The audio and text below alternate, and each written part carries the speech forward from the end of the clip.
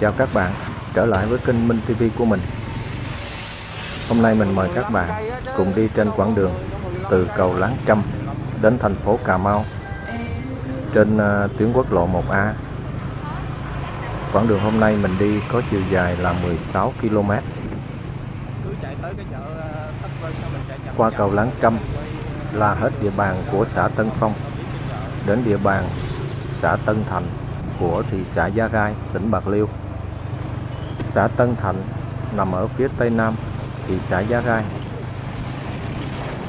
Xã Tân Thành chia làm 5 ấp là ấp 8, ấp 9, ấp Gò Muồng, ấp Kinh Lớn và ấp Xóm Mới. Xã Tân Thành có diện tích là 27,32 km².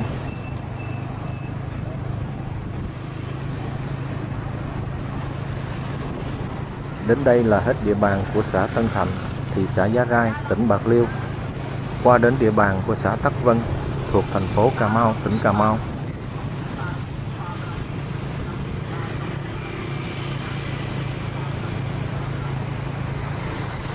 Tắc Vân là một xã của thành phố Cà Mau, tỉnh Cà Mau. Xã Tắc Vân phía đông giáp huyện Đông Hải, tỉnh Bạc Liêu. Phía tây giáp xã Tân Thành. Phía nam giáp xã Định Bình. Phía bắc giáp tỉnh Bạc Liêu.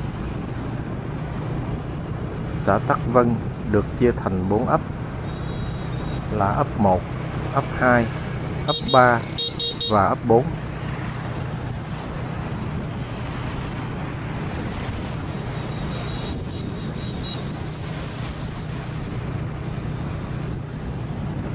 Ngày 30 tháng 8 năm 1983, quyết định của Hội đồng Bộ trưởng sáp nhập thị trấn Tắc Vân của huyện Cà Mau vào thị xã Cà Mau và đổi thành xã Tắc Vân, thị xã Cà Mau, tỉnh Minh Hải. Ngày 6 tháng 11 năm 1996, theo nghị quyết của Quốc hội, xã Tắc Vân của thị xã Cà Mau thuộc tỉnh Cà Mau. Ngày 14 tháng 4 năm 1999, nghị định của chính phủ, xã Tắc Vân thuộc thành phố Cà Mau, tỉnh Cà Mau.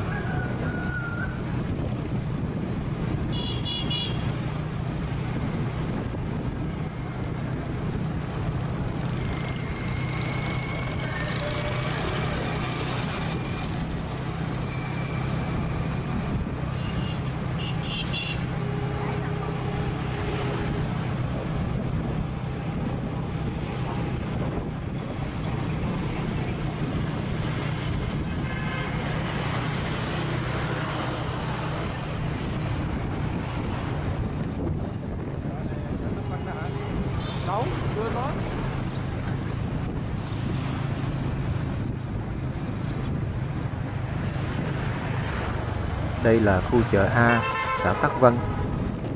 Khu chợ A chạy dài theo tuyến quốc lộ 1A đến cầu Tắc Vân.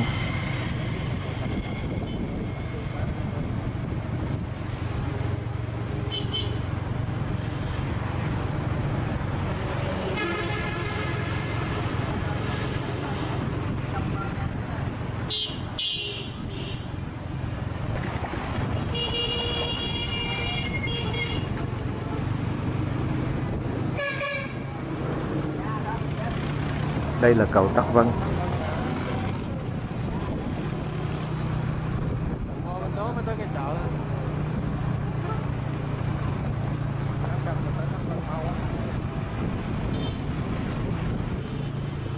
Qua khỏi cầu Tắc Vân thì đến ngôi chợ B Tắc Vân.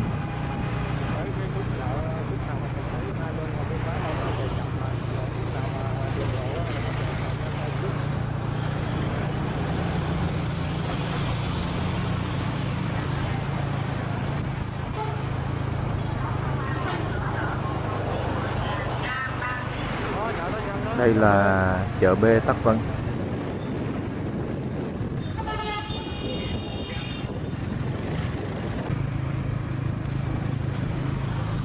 Xã Tắc Vân có đường quốc lộ đi qua khoảng 3,5 km.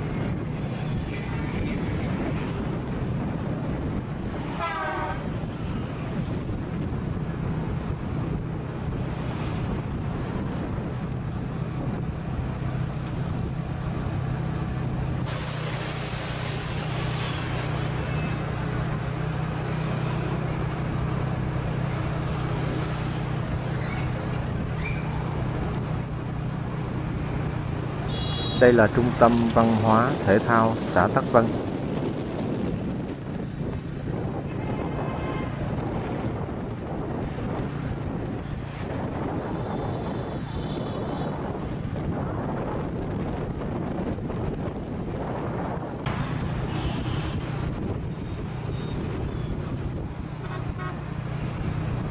Qua trung tâm văn hóa thể thao xã Tắc Vân thì sẽ đến địa bàn của xã Định Bình.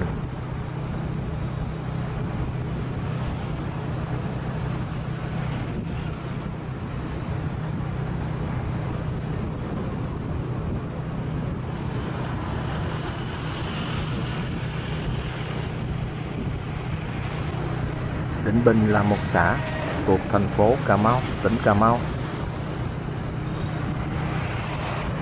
Xã Định Bình nằm ở phía đông nam của thành phố Cà Mau. Xã Định Bình phía đông giáp tỉnh Bạc Liêu, phía tây giáp phường 6 thành phố Cà Mau, phía nam giáp xã Hòa Tân, phía bắc giáp xã Tắc Vân. Xã Định Bình được chia thành 9 ấp. 1 là Xóm Lung, 2 là Ba Dinh, 3 là Xóm Lẫm, 4 là Cây Trâm, 5 là Bình Thành, 6 là Cái Rô, 7 là Cái Ngang, 8 là Cây Trâm A và 9 là Xóm Huế. Địa bàn của xã Định Bình có tuyến quốc lộ 1A đi qua khoảng 3 km.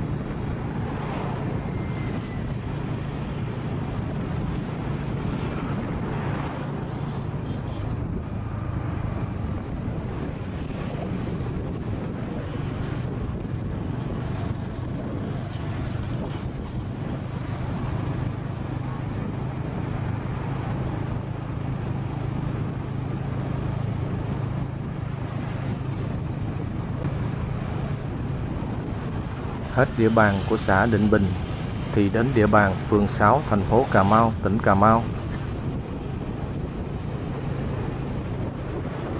Đây là Thánh thất Cái Ngang thuộc phường 6 thành phố Cà Mau.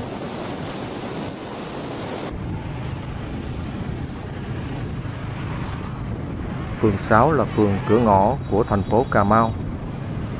Có tuyến quốc lộ 1A đi qua khoảng 8 km.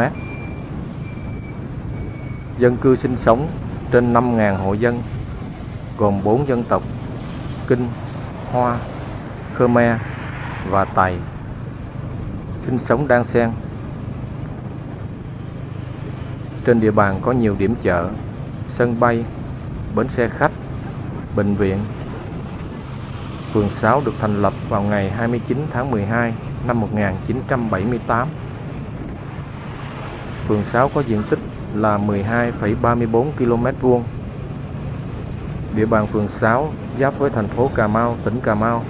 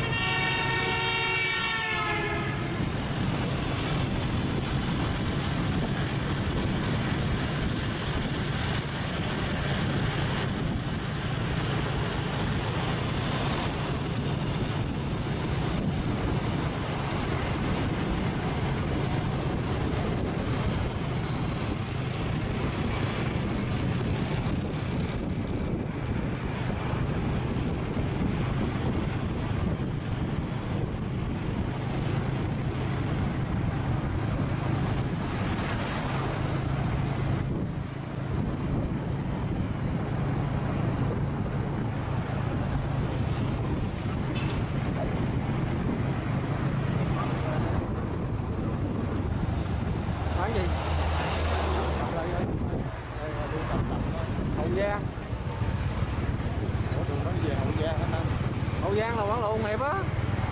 Đi vô đường Quảng Lộ Hiệp đó hả?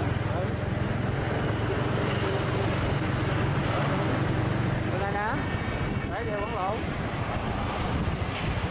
Về thẳng vô thành phố.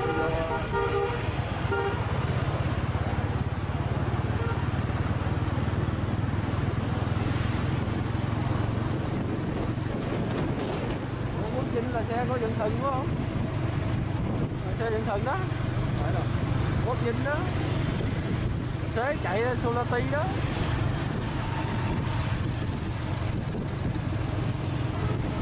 Hỏi số 94 đó.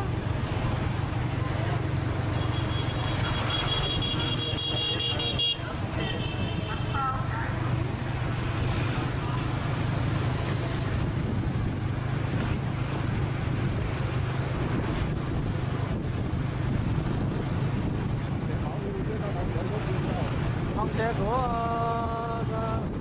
thời không để Quốc Vinh. Quốc Vinh đâu 1-2 chiếc vậy.